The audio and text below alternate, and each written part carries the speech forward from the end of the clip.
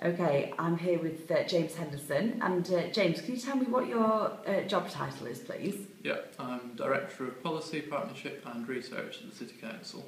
Fantastic. And this morning I'm just going to ask you a few questions about the Joint Strategic Needs Assessment, the JSNA. So just to start, James, can you just tell me what exactly the JSNA is? Well, the Joint Strategic Needs Assessment is the means by which we assess the health and well-being needs of the city and its population. And it's a really important tool in helping the city to understand the key issues that need to inform the health and well-being strategy and make sure that we are commissioning, planning the right services for the city at the moment, understanding what people need, the health needs of different communities, and making sure that really feeds through into the services that we provide. That's brilliant. And why do you think that developing a JSNA is so important for Sheffield? Well, I think there's two reasons really. The first of which is that we're actually required to do it by law, so it's a statutory document that we've got to produce.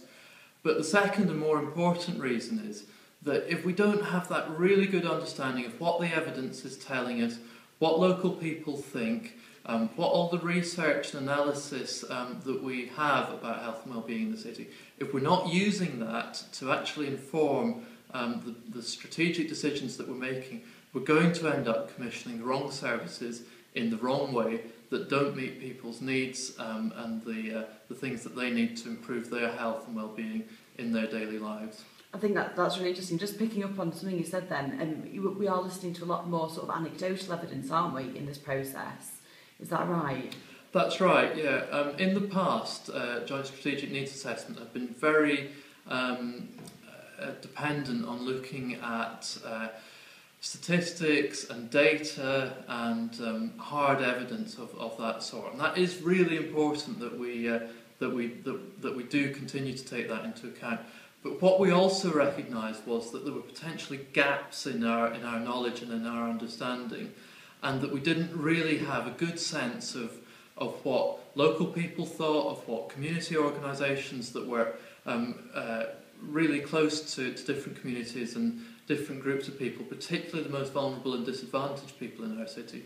We didn't have a really good understanding of their views and their experiences of health and well-being in the city. So what we wanted to do is to make sure that that voice evidence is brought together with the hard statistics and data to give us a much richer picture than we would otherwise have had. And that's brilliant. And what approach have the council actually taken in terms of gathering that evidence, in terms of developing the anecdotal evidence we've talked about? Well, we've taken very much a partnership approach. So what we've done is we have a working group that's composed of people from across the council, the NHS and the voluntary sector to make sure that we're looking at all of this stuff from the round.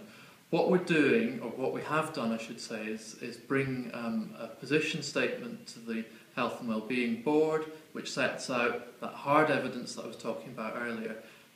But we are now in the process of running a series of events which we're hoping that as many people as possible in the city will get to gather that voice evidence in a much more strategic way than we have done in the past, and really making sure that people have an opportunity to comment and give their views on a whole range of issues based around the main criteria or main principles that are in the health and wellbeing strategy that was published last summer.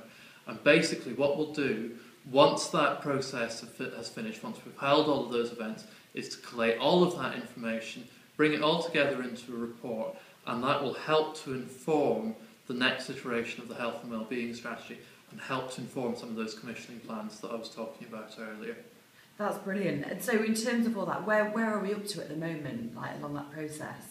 Well, we're currently part of the way through that series of events. So we've had 3 events so far. We've got 1 more to go in a couple of weeks' time.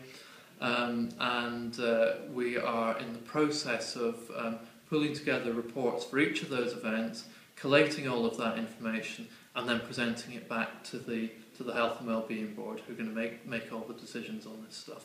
So in terms of the next steps, it's pulling all that together and taking it to the board, is it? Is that the next step in the process? That's the next main step in the process. The other things that we're doing are pulling together a much stronger web presence than we've had in the past, and also having what we're calling a data repository, which is basically an area on the web where people can go and find out about all of the detailed information that we might not be able to include in some of the reports, so that we've got all of that information that's available and accessible to the decision makers in the city.